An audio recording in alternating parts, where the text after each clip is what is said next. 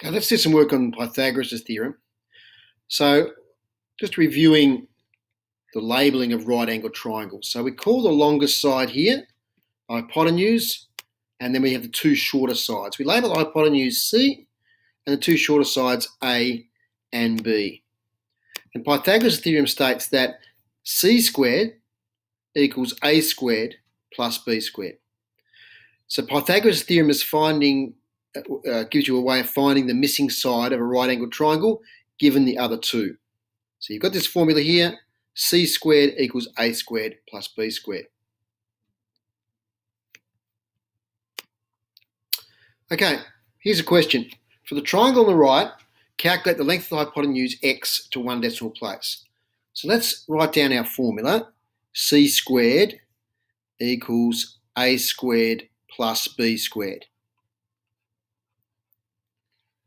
And let's label our three sides. So C is x, and A will equal 5, and B will equal 8. So in that case, the missing side that we're after, which is x squared, will equal 5 squared plus 8 squared. X squared will equal 25 plus 64. X squared will equal 89. X will therefore be the square root of 89. Okay, so let's have a look at the square root of 89. We can work that out on our calculator quite easily. So I'll just do that. So the square root of 89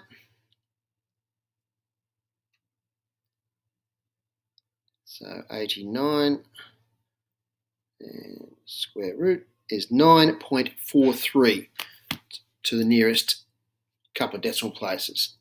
So x equals 9.43. So there we go. There's our first example. Using Pythagoras' theorem, how we can find out the missing side, the hypotenuse.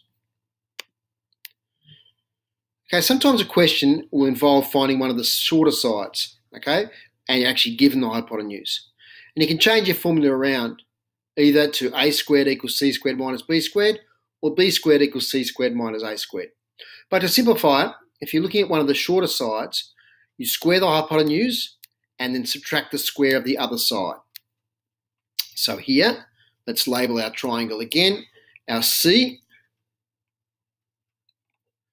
is 14. We'll call 8 centimetres our B, and our missing side will be A.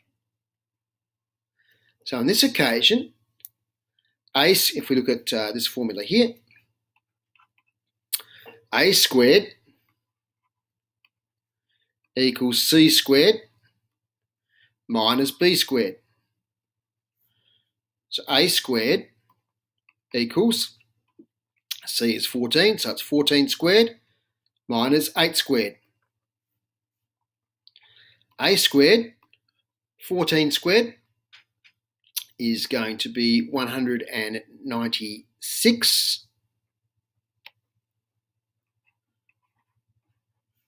minus 8 squared, which is 64. A squared equals 132.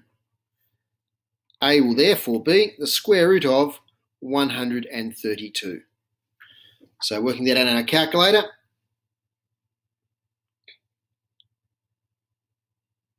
it's going to be 11.49. So A equals 11.49.